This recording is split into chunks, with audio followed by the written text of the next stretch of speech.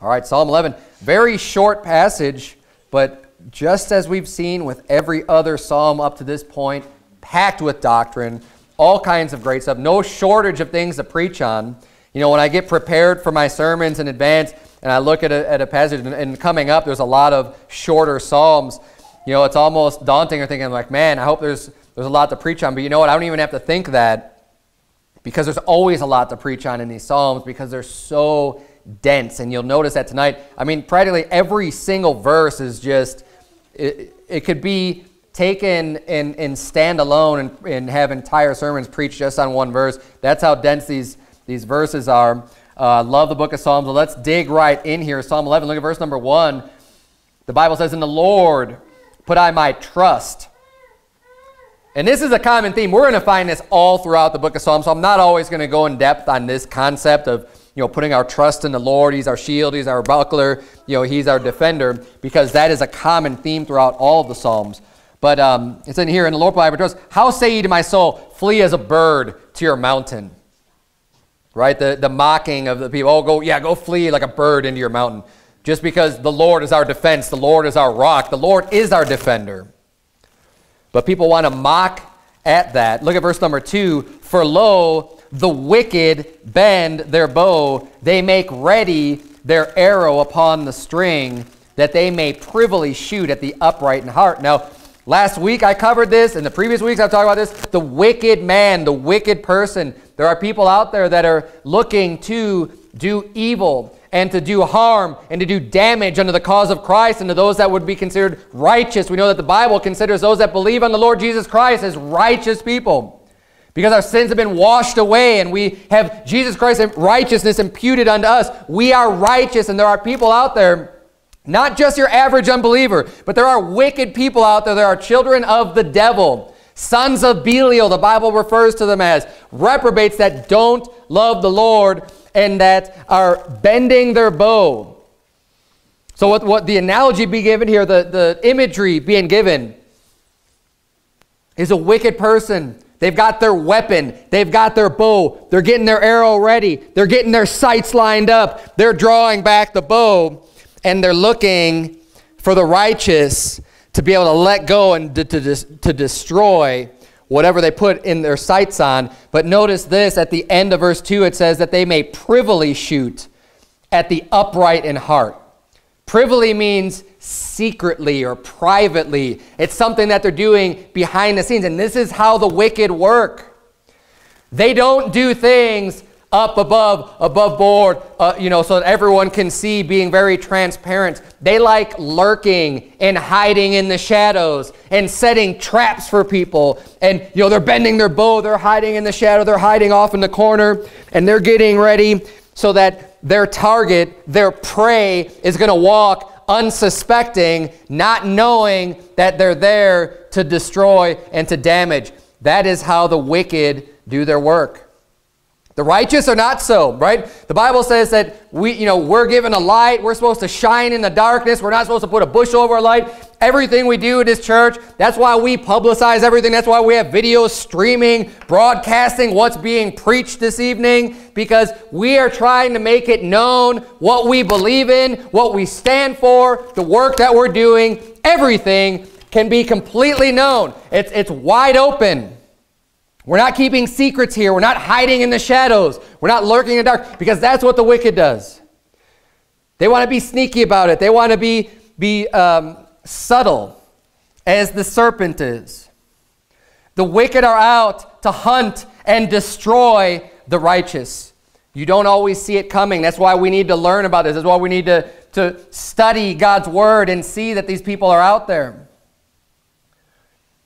Because you may be used to doing things out in the open, and it becomes not as much of a thought to know that there's these people out there that are hiding, that are trying to creep in, as the Bible talks about, the false prophets that creep in unawares. They're trying to infiltrate. They're going to feast with you. When you gather together, they're going to have, they have the eyes full of adultery, cannot cease from sin, but on the outside, they're saying, hey, brother, hey, sister. But secretly, they're bending their bow. They're looking for the target whom they might destroy. And they choose their targets differently. One, they might be looking at a target that may be very solid and very strong because they're doing a great work for the Lord, and they're going to do anything they can to try to knock that person out of the game because they're being too much of an influence on other people. They're being too encouraging to others. They're doing too much of work for the Lord. They need to get that person down. Or they might be targeting the unstable souls, beguiling the unstable souls like the false prophets like to do. They come in and they like to separate themselves, and they want to target the people who aren't as grounded and founded in their faith so that they could try to turn them away from the faith and try to turn them away from the things of God.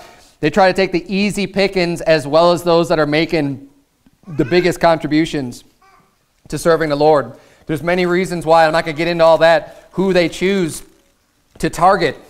But we all need to be aware, especially if you're serving the Lord, especially if you're upright in heart, that there might be a target on you. Now, that doesn't mean we're going to go and hide and get scared, because we don't do that. That's not the Bible says that the Lord hasn't given us the spirit of fear, but of power and of love and of a sound mind. That is what God has given us. We're not to be afraid of this, but we are to be aware. We're to be wise as serpents, but harmless as doves. We need to know that there are wicked people out there. We need to know that there's attacks coming. Just like, the good illustration was what was happening before service tonight with the kids running around and playing in the parking lot. You can't just be oblivious to evil people that might be around you. You could have fun, you could do your thing, but you need to be watching and paying attention to your environment and what's going on so that you don't get caught in a trap, so that people don't do bad things and hurt you. When someone's coming, you need to be aware of what's going on around you. And spiritually speaking, we need to be aware of the world that we live in. We need to be aware of wicked people. We need to be aware that this is happening, and that just because you may be righteous, just because you may have friends that are righteous, just because you may be going to a good church, doesn't mean that there aren't wicked people that are already have their bow bent and have you in their sights. They do this stuff privately. Turn, if you would, to Proverbs chapter 6. Of course, keep your place here in Psalm 10. One of the ways that the wicked work, and this is geared a little bit more towards the men, but applies to the women as well. Proverbs chapter 6, because we saw in Psalm 11 that what do? They bend their bow and they're privily shooting at the upright in heart. They're hunting. What does the person do with the bow? They're hunting, right? And they're hiding, and they're trying to get their prey. They're trying to get their kill. That's what the wicked people are doing to the upright. Well, look at Proverbs 6, verse number 23. We need to be aware of the adulterous woman, because she acts just like the wicked person does, described in Psalm 11, verse 2. Look at verse number 23 here. The Bible says, "For the commandment is a lamp, and the law is light, and reproofs of instruction are the way of life, to keep thee from the evil woman, from the flattery of the tongue of a strange woman." So this is describing, hey, God's commandments, God's laws, you need to be studying this, because what this is going to do, it's going to illuminate your understanding to understand when you come across wicked people, to be able to identify them and not get sucked into their trap. It illuminates your path so you're not just completely blinded and walking in darkness so you don't see the trap that's sprung out right before you. God's laws, God's word lights that path up enough to be able to say, oh, wow, there's a pit. I don't want to fall in that. I'm going to go this way. One of those pits being described here is the adulterous woman. She's a pit. She's a snare. She hunts for the precious life. We'll see that here in just a second. So it says here, to keep thee from the evil woman, the woman who's out to harm, the woman who's out to do damage. You say, oh, I don't know that there's women like that. Yes, there are women like that. There are women specifically that target married men just in order to get their trophy and to destroy their lives. And you know who's kind of a high target? Are people who are Christian. People who are trying to live a sold-out life for Jesus. People who are trying to live better than the world lives.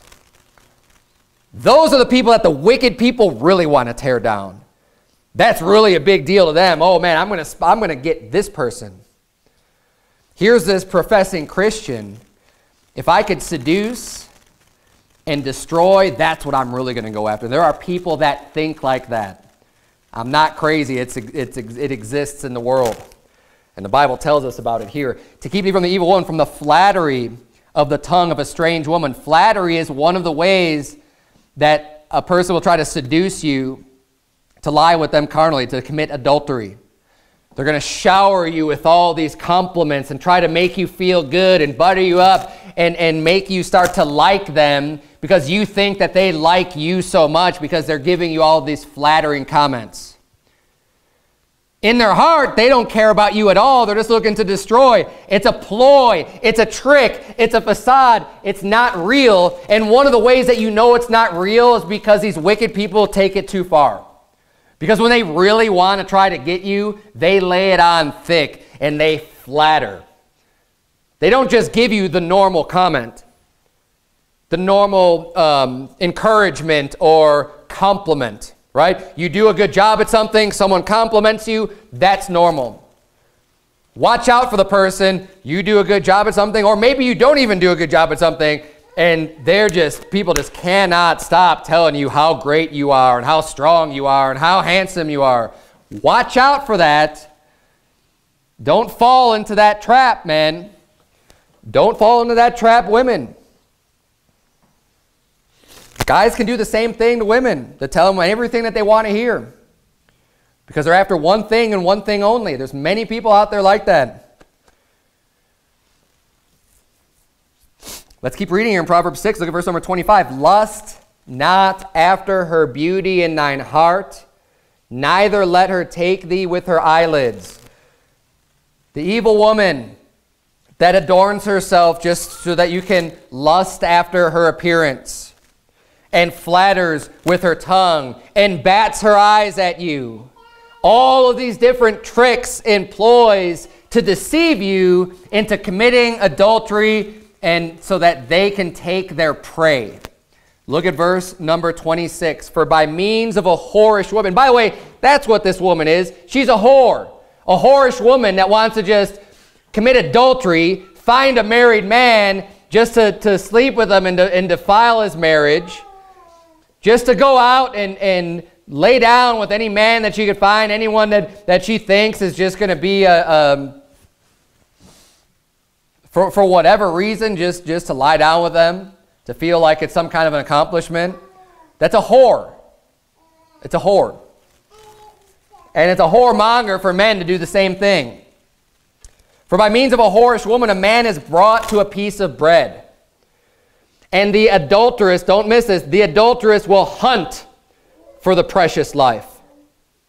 This is describing an adulteress, a woman that goes on the prowl, that hunts for men, that hunts for married men, because that's why she's an adulteress. She's going looking for married men, hunts for the precious life.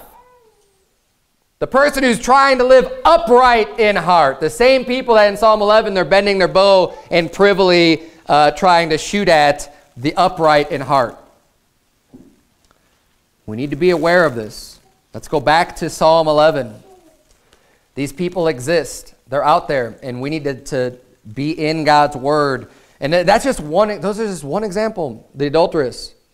There's many more wicked people out there in this world that we need to be aware of. The traps that they set and the things that they do to try to hurt those that are living for God and just to destroy their lives. And that's why the Bible said there that the man's brought to a piece of bread. Why? Because you could destroy your life. No matter how well you think you're doing, you're going to be brought to nothing, to just a piece of bread to your name.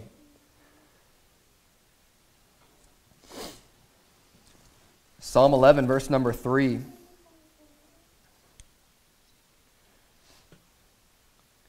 The Bible reads, if the foundations be destroyed, what can the righteous do?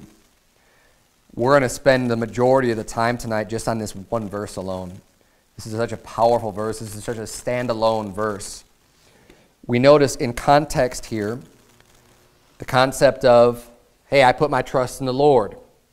And then we have to put our trust in the Lord because we know that the wicked are out there. They're bending their bow. They're trying to set traps. They're targeting us. They want us to get out of the fight. They want us to get out of the battle. And one of the things that the wicked are aiming for is the foundations, the foundation of your faith, the foundation of your life, the foundations of the things that are good and right, they're being attacked.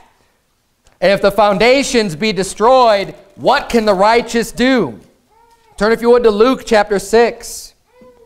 Luke chapter 6. The foundation is what everything that is built rests upon. The foundation is like the single most important part of a building. Because if you don't have a solid, strong foundation, anything that you try to build thereon is going to fall. It's going to collapse. It's going to come to nothing. If you build on shifting sands, it's going to fall. If you build on earth, it's going to fall. You need a rock. You need something solid. You need something founded and grounded in order to support whatever you plan on building thereupon. If the foundation is destroyed, nothing can stand on it. And we're going to see this concept in Luke chapter 6. Satan, the wicked ones, are out to destroy our foundations, what it is that we rest upon. Look at Luke 6, verse number 47. We'll see this concept brought home. Luke 6, verse 47, Jesus said, "Whosoever cometh to me and heareth my sayings and doeth them, I will show you to whom he is like. He is like a man which built an house and digged deep and laid the foundation on a rock. And when the flood arose, the stream beat vehemently upon that house and could not shake it, for it was founded upon a rock. But he that heareth and doeth not is like a man that without a foundation built an house upon the earth." So no stone, no rock, just upon the loose earth, against which the stream did beat vehemently, and immediately it fell, and the ruin of that house was great. When you build on something other than a solid foundation, you may build for a while and build something that looks great and actually be building, but if it's not on a solid foundation, it's just a matter of time before something comes along, some trial, some storm, some flood comes along and destroys everything that you've built because it wasn't founded and grounded. And Jesus is likening someone digging real deep, laying this solid foundation, and then building a house on that, saying, hey, when that's built on that solid foundation, it doesn't matter what comes its way. The stream beats upon the house, the flood arises, and nothing is shaking the house. It's standing firm. It's solid. It's grounded because it's on a good foundation. And the foundation that he's referring to here, he says, "Whosoever cometh to me," so you come to Jesus, you hear his sayings, and you do them. That's the foundation he's referring to. Believing in Christ and then obeying him and keeping his commandments. That is a solid foundation. That is a sure foundation.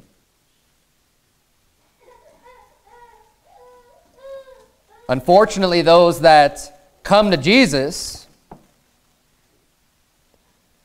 maybe they hear, maybe they believe, but they don't do his sayings. They don't do the works. They don't do things. You know, it doesn't mean that they're not saved, but their life, what they build with their life, is going to be easily toppled. They're not going to be founded. They're not going to be solid in the Word. They are going to be, the lamp is not going to be lit in front of their feet because they're not going to have the wisdom because they're not keeping with God's Word, and they're going to be falling into the traps that are laid before them. Their house is going to be ruined. Jesus is our foundation. Now, there's multiple foundations that we're going to be talking to. And you notice in Psalm 11:3 it said, if the foundations be destroyed. It's plural. It's talking about more than one foundation. Now, obviously, Jesus cannot be destroyed. Right? Jesus is a foundation that cannot be destroyed. If we build upon the foundation of Jesus Christ, that can never be destroyed. But what can be targeted and what can be destroyed is our faith in that foundation. Now, thank God, once you put your faith on Jesus, that foundation is there and it won't be moved. That salvation that you receive that's on Christ is there forever. Amen and amen. Isaiah 28:16 says, therefore thus saith the Lord God, behold, I lay in Zion for a foundation, a stone, a tried stone, a precious cornerstone, a sure foundation. He that believeth shall not make haste. Jesus Christ is that cornerstone. He is that sure foundation upon which we need to be building everything upon, is the foundation of Jesus. If you don't have Jesus Christ, my friend, you are on sinking sand. You are on shifting sands. You are not on a sure foundation. Everything else changes. Jesus Christ does not. Jesus Christ the same yesterday, today, and forever. The Bible says that God doesn't change. I am the Lord, I change not. That's why it's a solid foundation. The sands, they change. The earth changes. It gets moved around, but a solid foundation does not change. It does not crack. It does not crumble. It's tried. That's why Isaiah 28 says it's a tried foundation. A tried stone. It's gone through the gamut of the testing of being beat upon and being tried in every way and put pressure on, but it doesn't crack. It doesn't crumble. It remains. That is the foundation that we have in Jesus Christ. Turn forward to 1 Corinthians chapter number 3. We're going to see a little bit more about having the foundation of Jesus Christ and then us building upon that foundation.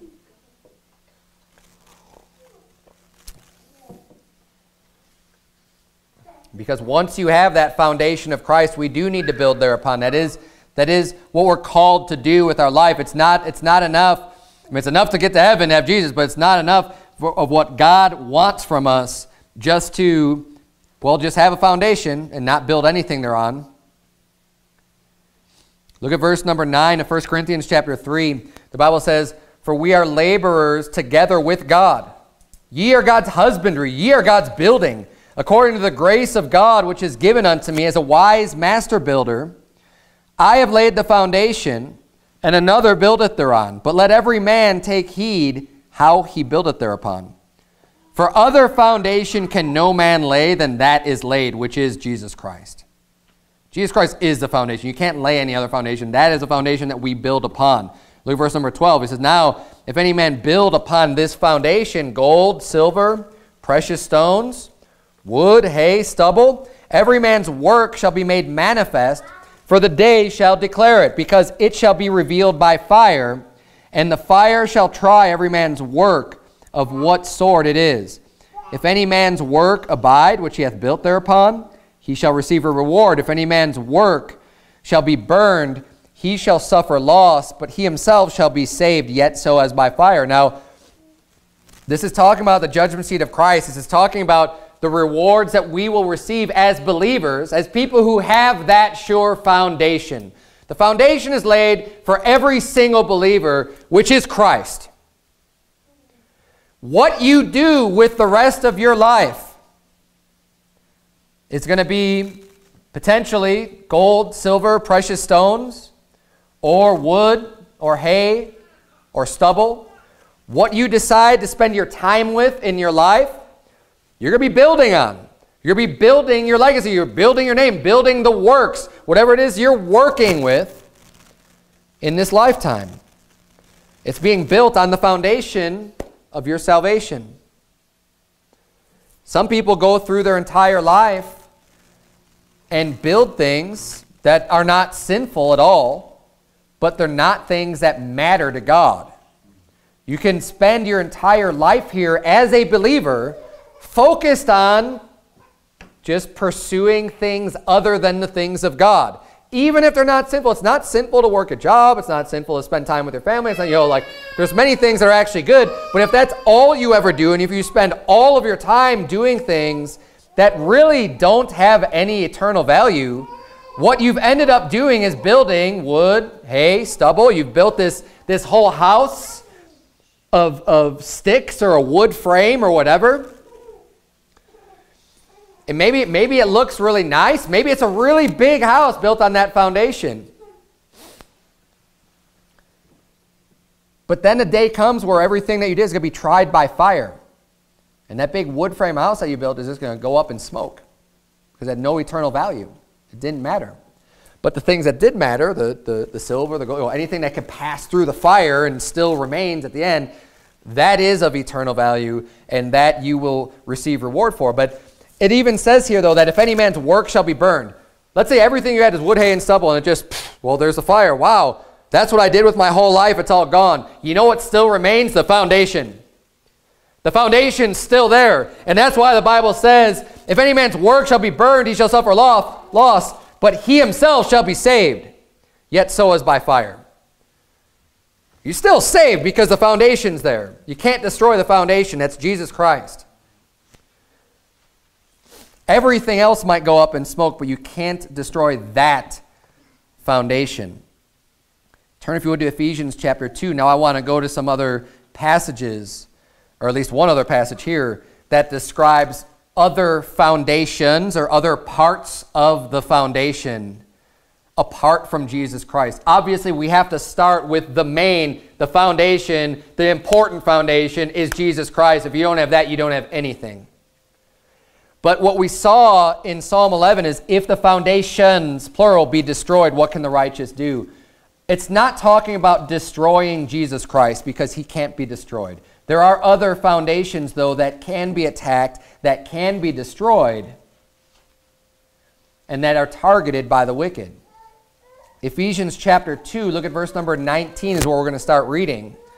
The Bible says, now therefore, ye are no more strangers and foreigners, but fellow citizens with the saints and of the household of God. Why? Because they're saved.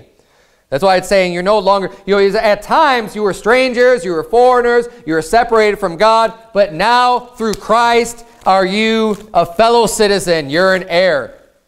You're a joint heir with Christ, fellow citizens with the saints and of the household of God. Verse number 20, look at this, and are built upon the foundation of the apostles and prophets. What is the foundation of the apostles and prophets? And then it says Jesus Christ himself being the chief cornerstone. So Jesus Christ obviously is still there. He's the chief cornerstone, the most important aspect, the most important part of the foundation, but not everything, because you still had the apostles, you had prophets, you had other men of God that are being used here as a foundation because they're working with God, because they're God's husbandry, because they're God's workmen doing the work for the Lord and doing the work and laying a foundation in your heart to help establish and strengthen you in order to stand on and to help you in your faith and to be grounded in the truth. The foundation of the apostles and prophets, this can also be looked at as the Word of God too, just delivering the Word of God. Verse number 21, in whom all the building fitly framed together groweth unto an holy temple in the Lord, in whom ye also are builded together for an habitation of God through the Spirit. And this is giving more references to us, to our bodies being a temple for the Holy Ghost. That we are founded in Christ, and we need to build upon that foundation. We need to build upon what other people have done for us. That's the foundation that we're working with. It's what Jesus has done for us by dying on the cross, and also what the apostles have done for us, what the prophets have done for us, what other men of God have done for us. We're building upon all of their work. We're laboring on the work, on the sweat of what other people have done for us. That is that's our starting point. And that is one of the foundations then that is also targeted. They're going to, the attacks are going to come, and the foundations are going to try to be destroyed. The foundation of the apostles and the prophets, the foundation of God's word, the foundation of believing in these things. I think about different foundations, things that are, another word for, foundation would be something that's fundamental, right? It's at the base, it's at the lowest level. The most important foundational principles or foundational things that we believe in, as an independent fundamental Baptist church, it's important to go over these things every once in a while, because these are the fundamentals. And these are the things why we focus. One reason why we're called fundamentalists is because we believe in the importance of the fundamentals of the faith that need to be just held to uncompromisingly. There are things that we will not back off on. There are things we are not going to say, oh, let's all just come together. Even though you don't believe the same as us on salvation, you don't believe the same on us as baptism, you don't believe the same on us about the holy word of God. These are things that you cannot compromise on, that they are going to cause division because they are fundamentals. They are at the lowest level that need to be accepted and adhered to in order to have any type of solid foundation in your faith. The fundamentals. What are some of the foundations or the fundamentals? Well, Jesus Christ and salvation, of course, is primary. That goes with who Jesus is. How are the foundations being attacked when it comes to Jesus? Well, how about the cults that have come up with another Jesus? How about the Mormons that are saying Jesus is Satan's brother? That he's not actually God in the flesh? Or Michael the archangel? Or some other man that's not deity or whatever. People who come with another Jesus or another gospel, that is an attack on the foundation of Christ. And if the foundations be destroyed, what can the righteous do? That's why we need to watch out for the people who privily come in with damnable heresies, denying even the Lord that bought them. The people want to come in and teach, oh, you've got to repent of your sins in order to be saved. You have to give up all of your sins. And they're talking to people who have maybe been saved for a long time, and they've cleaned up their life, and they start to think, oh, yeah, well, I cleaned up my life, so yeah, I guess you have to give up your sins in order to be saved. And people get deceived about this by these lying devils that come in, trying to deceive the simple, and trying to deceive those that aren't grounded and founded in the truth, in the fundamentals. That's a foundation that's under attack today. How about the Bible? God's Word. God's words have been under attack since day one. And yes, this is very important. This is fundamental. This is a foundation of our faith. The reason why we believe what we believe about God, the reason why we believe what we believe about Jesus Christ, the reason why we believe what we believe about everything is because it's written in this book. The Word of God. This is how we have our knowledge. More so than any tradition, more so than any passing down of stories, we have God's written Word for us today. And this is foundational. But going all the way back to Genesis chapter 3, in the Bible, with Satan in the Garden of Eden, what's the first thing he's doing? He's questioning God's Word. He's casting doubt on God's Word. He is attacking the foundation of what God said. Now, we're going to be getting into that a lot more next week when we go through Psalm 12. So if you want to hear more about why we believe in the King James Bible, why this is the Word of God, how this has been preserved for us from generation to generation and will not be changed forever, will always exist, I should put it that way. This Word, God's Word, will always exist eternally. Because the devil has been changing it and has been trying to corrupt it, and has made other fraudulent copies of this book that has been twisted into a lie. However, God's Word still remains and is eternal and will be eternal, and that's what eternal even means. It's going to persevere. It's going to be preserved forever, regardless of how many perversions are put out there. But this is definitely one of the foundations that is being targeted, that the wicked have their sights set on, trying to destroy the Word of God. How about the church? In Ephesians chapter number 5, verse number 25, the Bible says, husbands, love your wives, even as Christ also loved the church and gave himself for it. Now, I like to bring up this verse oftentimes about describing how important church is. the congregation of believers. Forsake not the assembling of yourselves together as the manner of some is, but so much the more as you see the day approaching. We need to be congregating together. We need to be coming together and edifying one another, encouraging one another, doing great works together, praising the Lord together, and hearing from His Word together. We need to be gathering together and not forsaking that assembly. Church is so important. Christ gave Himself for it. But what do we have going on today? We have people going, oh, I don't need to go to church. I have church right here. I have church in my living room. I have church when I read the Bible. I have church when we do, you don't have church. Stop calling it church. Just because you want to justify how lazy you are and how much you really don't love God by just saying, by trying to say, oh, well, I just have church here. Oh, I turn on the TV or I turn on the internet and that's my church. It's not church. We broadcast our sermons, but if you're not here, you are not congregated. You are not part of this church if you are not congregated with the other people, because that's what a church is. It's a congregation. It's not watching something online. It's not singing along with songs at home. It's not having a Bible study with your friends. That's not church.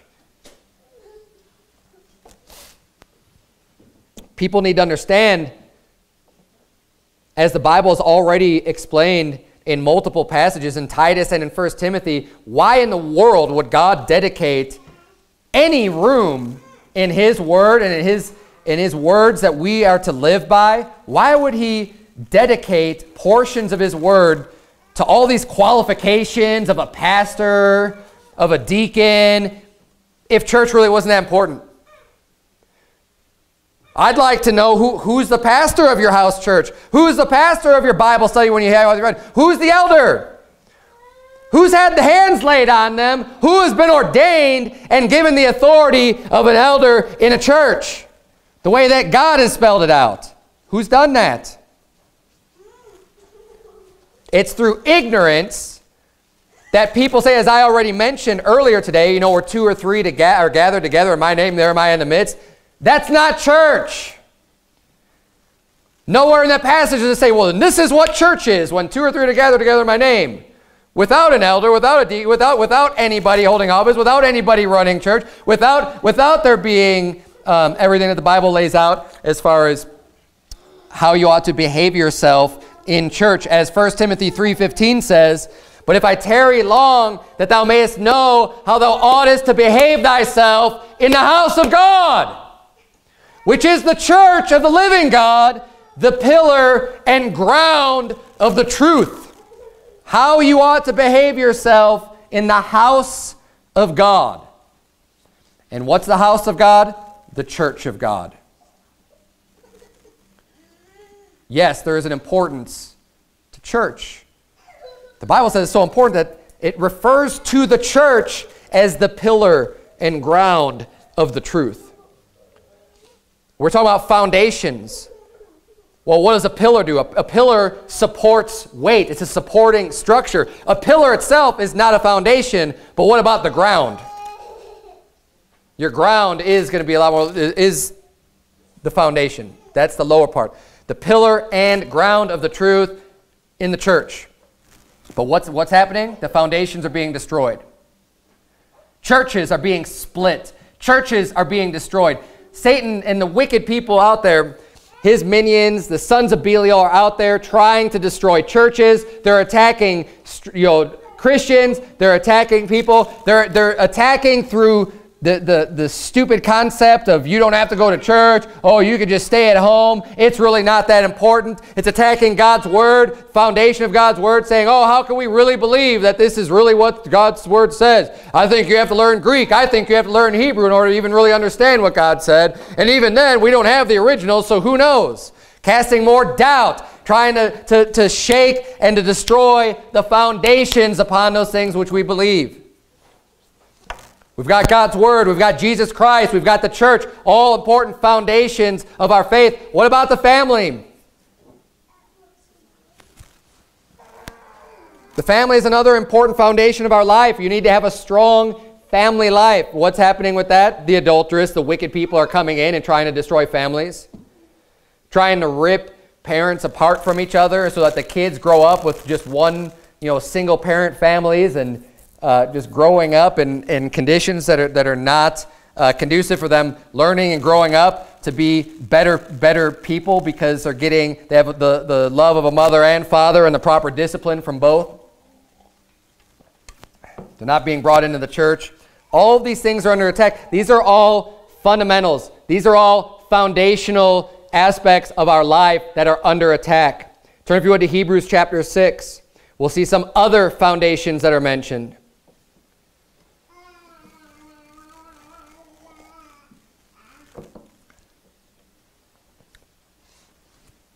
And think about that verse. If the foundations be destroyed, what can the righteous do? What are you going to do? If your church is destroyed, you have nowhere to congregate together because church is destroyed. That foundation is gone. What are you going to do?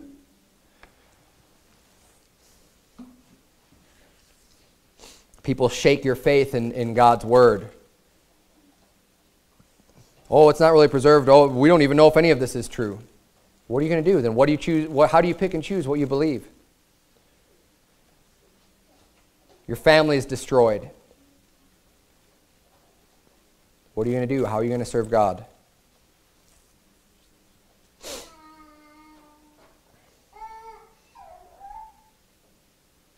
Hebrews chapter 6, look at verse number 1. The Bible says, therefore, leaving the principles of the doctrine of Christ. The principles are the first things, the most important things of the doctrine of Christ. Let us go on unto perfection. Then he kind of reiterates, not laying again the foundation, the principles or the foundation of repentance from dead works. Now, I just want to point this out because this is an elemental thing. This is a primary thing. This is a fundamental thing. This is not supposed to be a difficult concept. This is not something that is so hard to grasp. The concept of repentance from dead works. What we have today, though, are lying teachers, false prophets that creep in and want to take these words and twist them around to mean something else. Repentance from dead works is not repenting of your sins to be saved. Repentance of dead works for salvation is you trusting in anything that you think is considered to be a good work for God. That's a dead work. Jesus brings life. Your works don't. You need to turn from. You need to change your mind about. You need to stop believing that how good of a person I am, all my good works that I'm going to lay up without a foundation is going to get me to heaven. That's the dead works. Repentance from dead works, because that's what everyone believes. Almost everyone who's not saved believes in one form or another that they're going to be saved, they're going to be okay, whatever their version of salvation is. And it doesn't matter what their view is on what happens after a person dies. They're going to think that they're okay if they do good or if they do more good than bad. And in one way or another, it boils down to their own dead works. And that's what you need to stop trusting in order to be saved. That's all that means, repentance from dead works and a faith toward God. Obviously, we need to put our faith in God. We need to put our faith in Jesus Christ in order to receive salvation. Verse number 2, continuing on here, so it says, not laying in the foundation of repentance from dead works, faith toward God. That's number 1, salvation. That's foundational. We don't change on that. We don't yoke up with people who disagree with that. Verse 2, more foundational doctrines of the doctrine of baptisms. Baptism, yeah, that's pretty important. It's primary, it's elemental, it's foundational. Hence the name Baptists. It's pretty basic, it's rudimentary. It's foundation. Baptism, we believe in believers' baptism. As Acts 8:37 says, what doth hinder me baptize? If thou believest with all thine heart, thou mayest. And he answered and said, I believe that Jesus Christ is the Son of God. And he baptized him. And it was full immersion baptism, by the way. The foundations, though, are being attacked. We have people sprinkling, you have people pouring, you have people saying, oh, it's not that big of a deal. How about the laying on of hands and of resurrection of the dead and eternal judgment? All of these things. Laying on of hands isn't getting hardly any teaching. And I've gone through all of these one by one and preach entire sermons on these because they're fundamental. I'm not going to re-preach everything tonight, but the laying on of hands, you know, men of God being sent out and sent out to evangelize, sent out to start churches, sent out to do great works of God, having hands laid on them, having hands laid on sick. These things are basic things. Resurrection of the dead, the second coming of Jesus Christ, the fact that we are going to be resurrected, and the fact that Jesus Christ is the first fruits, and that those that are alive, then they that are his at his coming, and then come at the end. And resurrection, very simple concept, again, foundational. Eternal judgment, hell. A lot of people, oh, I think hell is here on this earth. Oh, I don't think hell's a real place. Oh, I don't think people are tortured and tormented forever.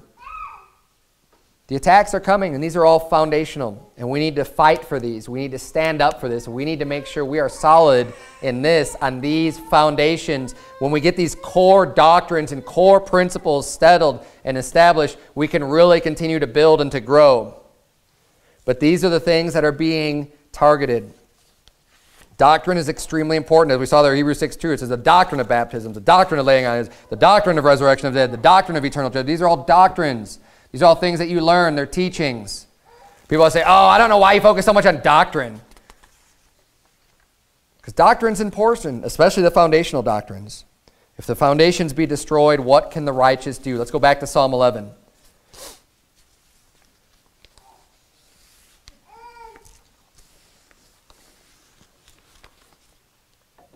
Psalm 11, verse number 4. The Bible reads, the Lord is in his holy temple. The Lord's throne is in heaven. His eyes behold. His eyelids try the children of men. Let's recap Psalm 11. It's not that long. You have the upright or the righteous trusting in the Lord.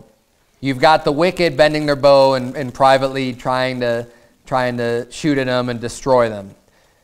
They're taking aim at the foundations. We need, if the foundations be destroyed, what can the righteous do?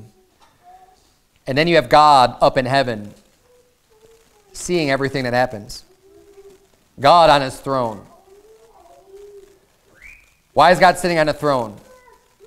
Because he's a king and because he's a judge. God sits on his throne and sees everything that happens.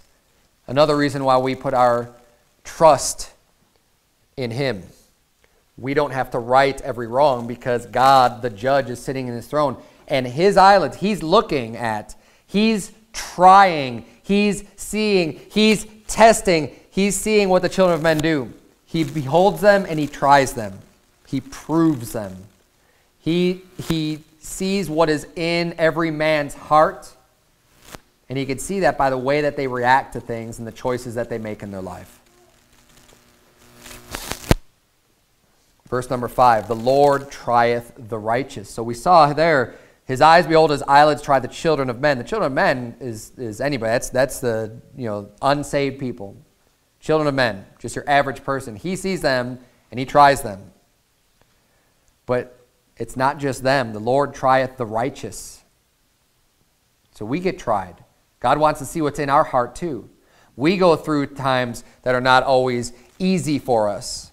We go through trials. That's what it means that he tries us. We go through trials, hard times. He tries the righteous, says, but the wicked, and get this, the wicked and him that loveth violence, his soul hateth. Now, I covered this subject a couple weeks ago. But look at what that says. Does that say that the wicked things that a person does, God hates? That he hates the things? Because that's not what it says. It says the wicked and him. The object here of God's hatred is him, or the wicked. Him that loveth violence. Him, they know what violence is. It comes from the root of the violate. Violence is when someone violates somebody else. The wicked that loves to do harm and to inflict pain and to violate, to rape, to kill, to steal from. The violent that love to do those things to other people, God's soul hates him. God doesn't hate. Read Psalm 11. His soul hates him. I'm sorry if that doesn't match up with your view of God, but if that's your view of God, if it doesn't line up with the Bible, then you've got the wrong God. You don't know God. This is what the Bible says.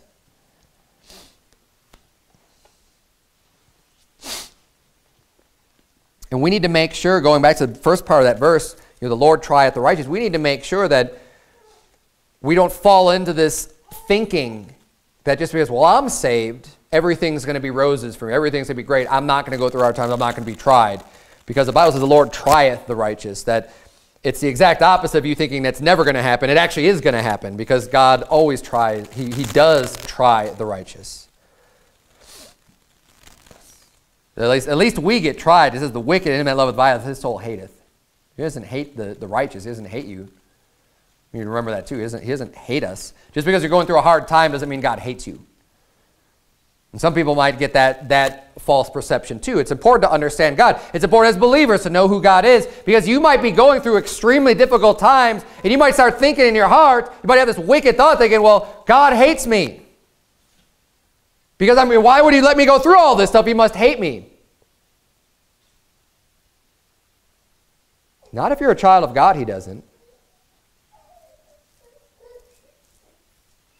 He loves his children. Now, he's going to scourge every son whom he receives. He's going to discipline. He may be angry with you. But he doesn't hate you. But the wicked, reprobate, that just wants to do evil, and their eyes cannot cease from sin, and they're full of everything that Romans 1 says, you know what? His soul hates them. He hates them. And they're going to be thrown into a pit of fire and brimstone. And it's not because he loves them. Verse number 6. Upon the wicked he shall rain snares. Snares are just traps. He's going to entrap them in their own devices. He shall rain snares. Fire and brimstone and in horrible tempest. A tempest is just like a big storm. This shall be the portion of their cup. And I bring this up all the time, but it's important. And keep this in mind as you read your Bible.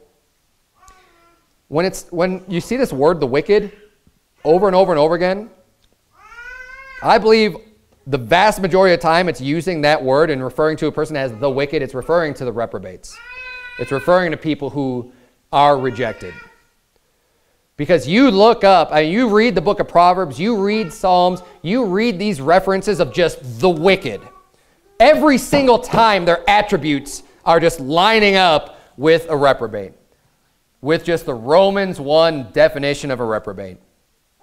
I mean, we see here God hating him. We see here God doing all these things to the wicked, raining fire and brimstone. Upon who has the Lord ever rained fire and brimstone? To the best of my knowledge, it's happened one time in history. It happened in Sodom and Gomorrah.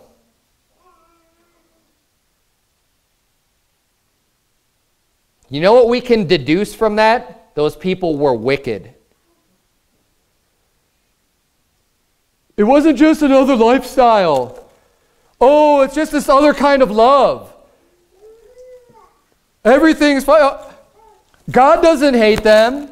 You better believe he does. He rained fire and brimstone down from heaven. And you think that his mind has changed about that today? About Sodom-y? Where do you think the word came from? Sodomy, Sodomites, Sodom. You know what? There's been attack on that foundation too, because The majority of people in this country or in the world probably don't even know what a sodomite is. And for all of you people who don't know what a sodomite is, it's a faggot. It's a queer. It's a homosexual. Hopefully that's clear for you. That's what a sodomite is.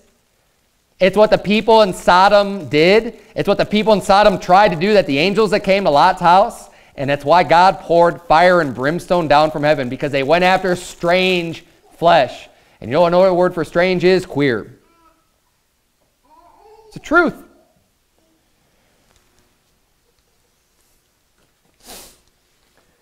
Fire and brimstone. And look, there is no coincidence that verse 7 follows up verse 6 when it says in Psalm 11:7, "For the righteous Lord loveth righteousness." It just gets done talking about how God is raining snares and fire and brimstone upon the wicked. And then just saying, why? Because God loves righteousness. Because that's righteous. It is right. It is good. It is right for God to pour out judgment like that upon the wicked. It is a good thing. We don't have to have compassion or a soft spot on the wicked person that loves violence, who God's soul hates. You need to have no compassion on them. If God hates them, what are you going to do for them? But again, this is talking about not your average unbeliever. That's not what this is referring to. This is referring to the wicked. They love to violate people. I don't know about you, but before I got saved as an unbeliever, I didn't just love to violate people. I wasn't just bent on doing everything I could in order for people to be hurt and to plot against them and to lay traps for people. And you know what? Most unbelievers are not like that either. But you know what? There are people out there that the Bible calls wicked that are like that. That do take pleasure, as Romans 2 says, in them that do them. That not only do the same, but they have pleasure in them that do them.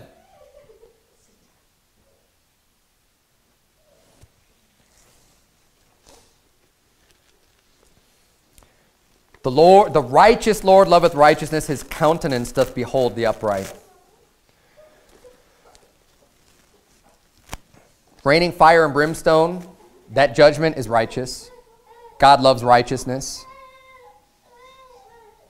We need to make sure that our views of right and wrong, our views of justice and judgment are not warped and twisted by the philosophies and vain deceit of this world, and by the attacks on the foundations, by the devil and by the wicked ones that hate the upright in heart, that are out to destroy them, that we don't let their influence warp our minds into not having a proper view of wickedness or judgment, and that when God brings forth his judgment on the wicked,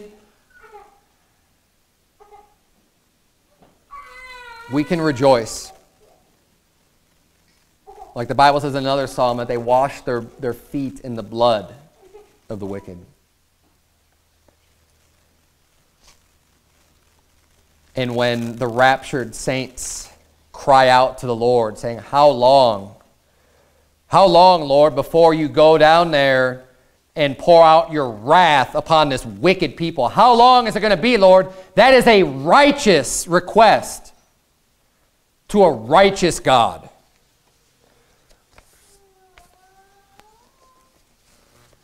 Because the wicked reprobates that take the mark of the beast, they're not trying to entreat for them. We saw Moses entreat for the children of Israel when God wanted to destroy them. And that was a good thing.